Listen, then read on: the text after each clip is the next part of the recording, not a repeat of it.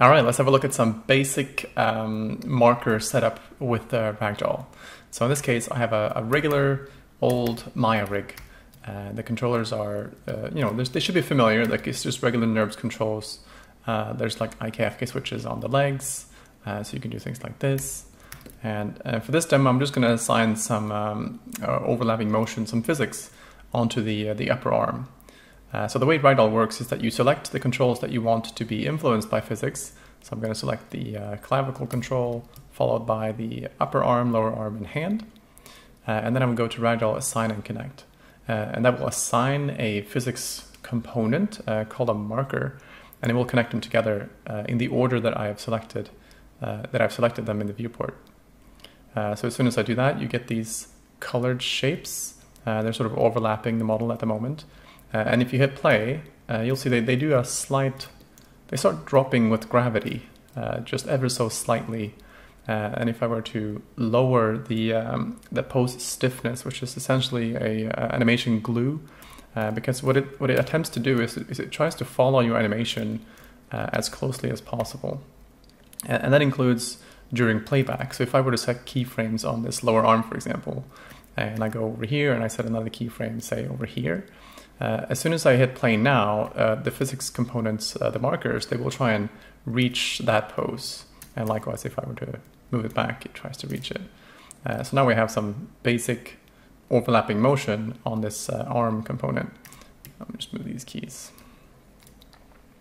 And this is essentially how Ragdoll works.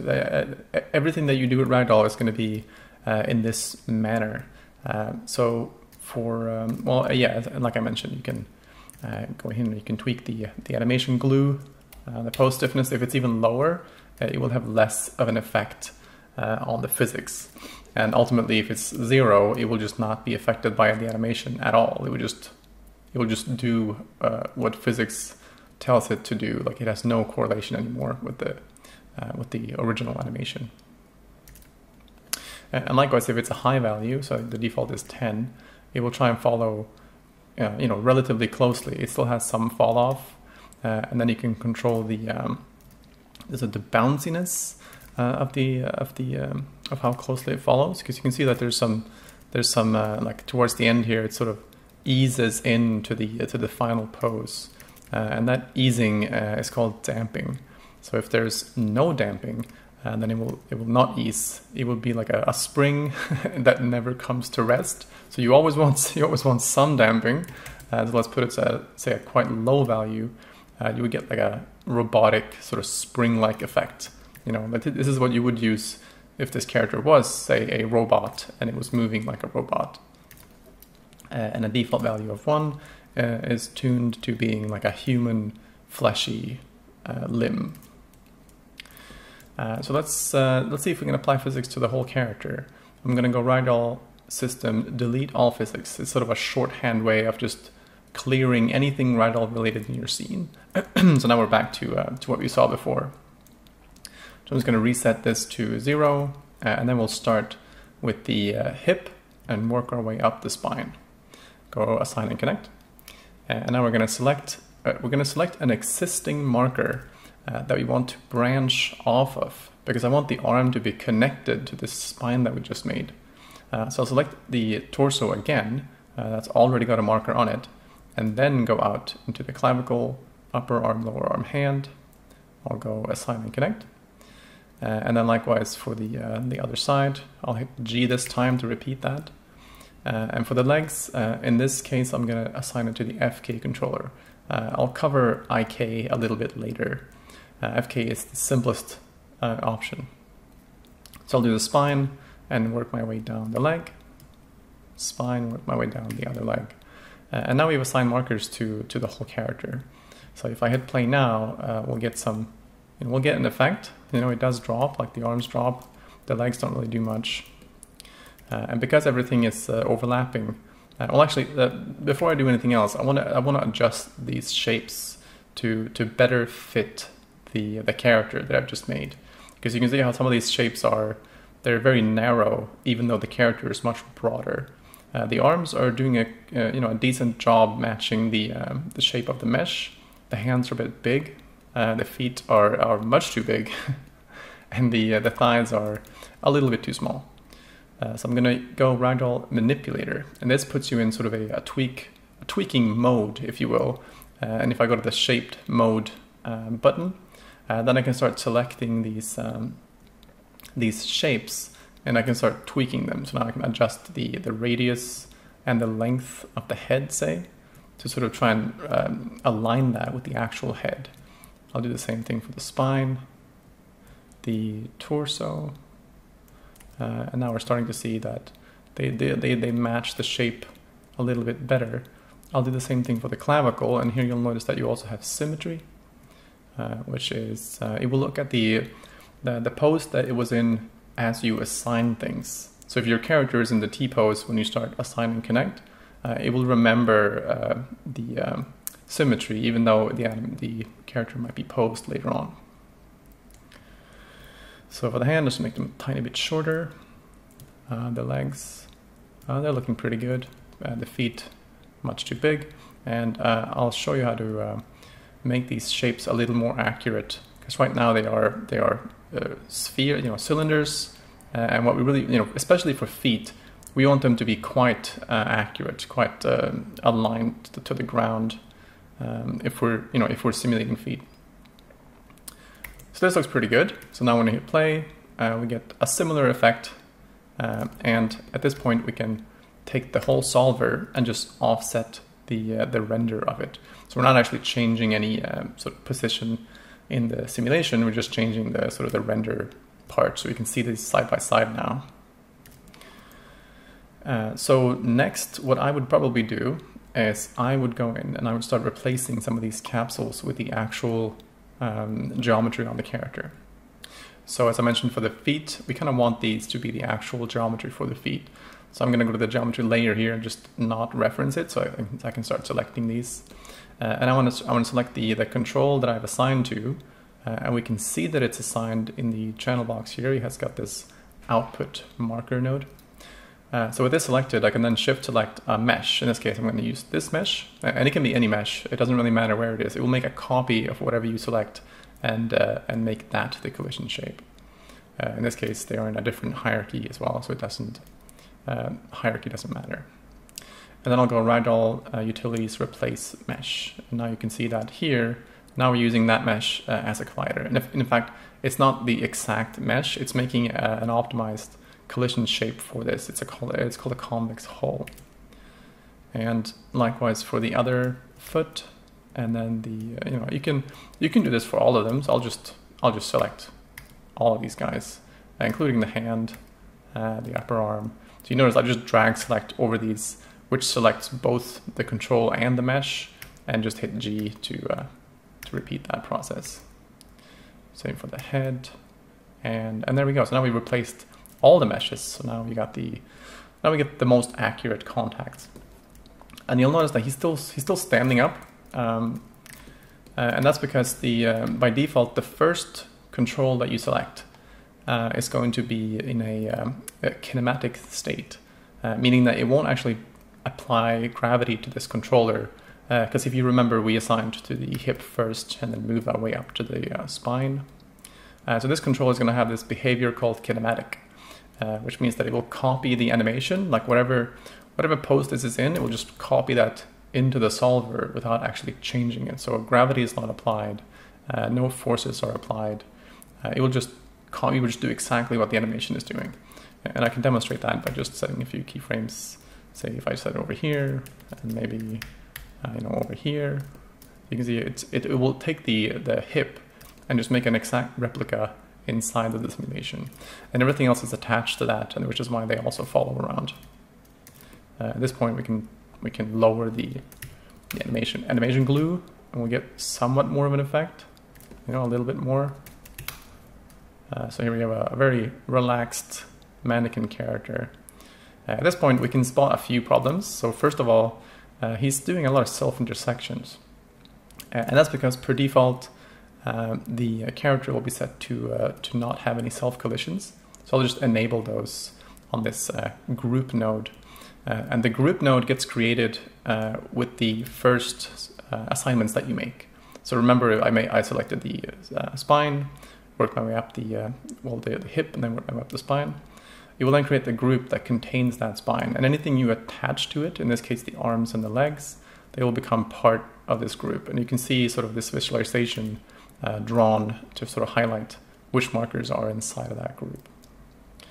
And on the group is where you can control these overall settings like pose stiffness and also behavior that will affect all of the markers inside the group. But then you can go in and optionally select individual markers and change the behavior or stiffnesses for those. In this case, the hip has an override, it has this behavior kinematic. I'm going to set it to inherit, which is going to take the settings from the group. And remember, the group is set to dynamic. So now we expect the whole character to just fall to the ground.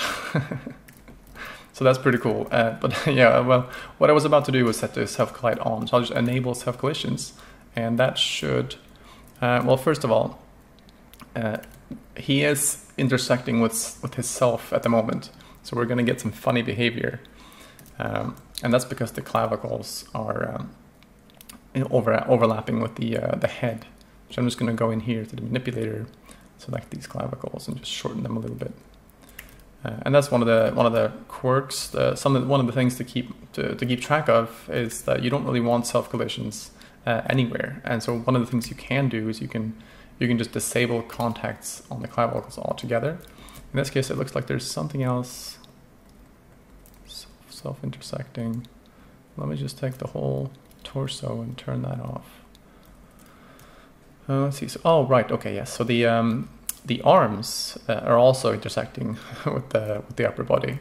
So you could disable contacts on the arms so that they never overlap with anything.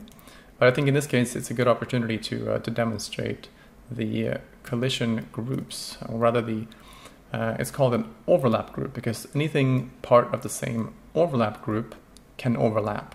So in this case, we want all of these three, the arm, torso, and the other arm, they should be able to overlap. So I'm going to give them an overlap group of, say, 5. So now they will be colliding with other things, so that the upper arms will still collide with the hip and the world and the head and so on, but it will not collide with the torso, which is what we want. All right, so now we have self-collisions, and we have him fall to the ground. From here, there are a few other issues I noticed that, for example, the shoulders are dropping, and in this particular case, for this particular character, the clavicles can't actually rotate in this direction. Because you notice that they're sort of pinned to this wooden, so they can only rotate in this axis right here. We want to sort of prevent any rotation from happening outside of there. So I'll go to the manipulator once more and select the clavicles. And if I'm in symmetry mode, I'll be able to do this on both at the same time. So here you can see the limits, which prevents rotations in each of the 3 axes. So I'll just enable all of them so we can see what they look like. And you can see inside of here, it's giving you this sort of visualization of this little cone. So you have one to control the rotation in this axis, and then rotation in this axis, and finally the rotation in the y-axis.